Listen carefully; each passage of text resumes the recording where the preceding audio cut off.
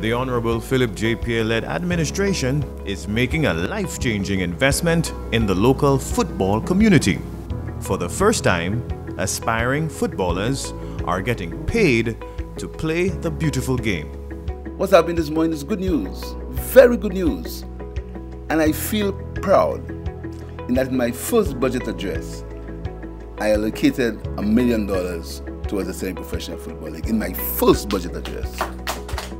Prime Minister Pierre's leadership has inspired the introduction of the historic semi-professional football league in Saint Lucia. Our nation's youth and aspiring footballers will gain access to new opportunities to develop their skills and talents and get a legitimate shot at going pro.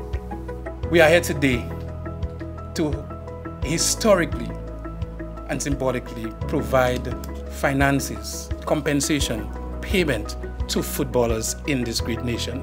This is what we are here to do today, and I think the affiliates, the coaches, and I think every member must acknowledge that this government has done the unprecedented step, taken the unprecedented step of seeing that our footballers, because of the effort and commitment, deserve compensation on a monthly basis. I think that is...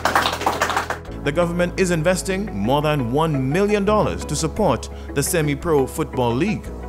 The Semi-Pro Football League season spans 7 months. Each Tier 1 team can earn up to $13,190 monthly during the season.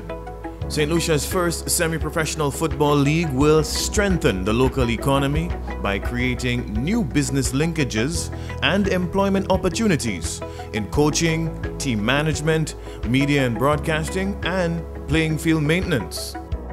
It is said, and listen carefully, the professionalization of football brings structure, discipline, and a pathway for aspiring players to reach their full potential.